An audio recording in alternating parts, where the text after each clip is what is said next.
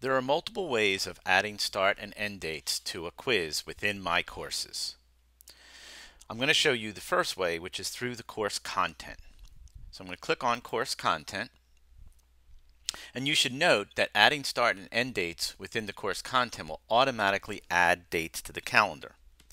I'm going to click on the name of the module to navigate to where the quiz resides. In this particular case, I have a quiz right here. And I'm going to click on the context menu next to the quiz, which is this little arrow. Click Edit Properties in Place. I'm going to click the Add Date and Restrictions. I'm going to add an end date and a start date.